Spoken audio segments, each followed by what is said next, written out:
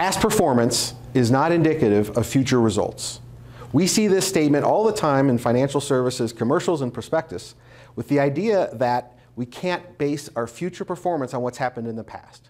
The entire field of AI thinks that's false, and we're going to look at past performance to help us predict what's going to happen in the future.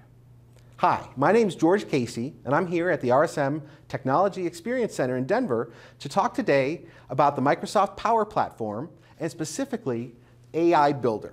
Now, AI Builder is a new component that abstracts the data science from AI and puts it in the hands of business users in a way where they can deliver a no-code approach to create AI applications.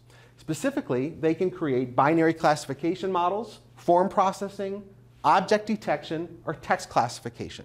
And today we're going to go through a demo using binary classification to create a prediction probability of whether or not a buyer will buy on an online website based on their behavioral and demographic data. So now we're in the AI Builder and we're looking at the models, and we'll drill into the model to see how this is configured to set up a binary classification prediction.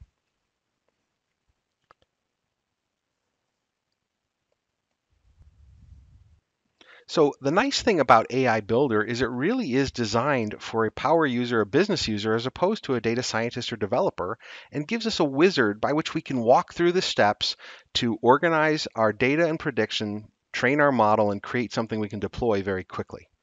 So in this case, the first thing we need to identify is what is it we're trying to predict. And in this case, we're looking at the historical outcomes of online shopper intention, and we're looking at the revenue field to basically identify, did they buy something or didn't they buy something?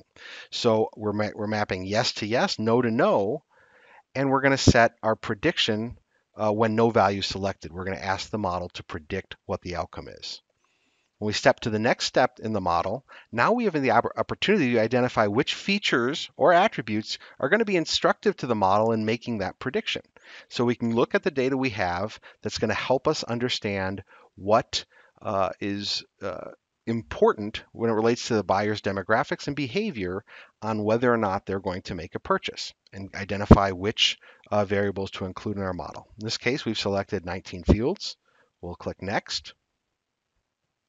And now we have the summary of the model. Very simple. We're going to predict revenue, yes or no, based on the model, the fields we provided, and then we're going to train the model. And by training the model, we're just simply looking at historical data, looking at what the 19 fields we selected were, and whether or not the buyer actually bought an item.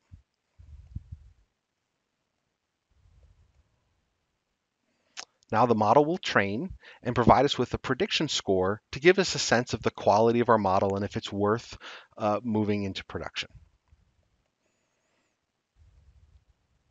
Finally, on the details page here, we can get a sense of which fields were most influential in creating the score, as well as the performance on our model. In this case, we see 89% accuracy, which is fairly accurate and can be useful for us in terms of making a decision. Now, when it comes to the actual output of the data, here we see in Dynamics 365 CE in our model-driven app, we have a history of customers, what their training set of data is, which was did they buy, no or yes.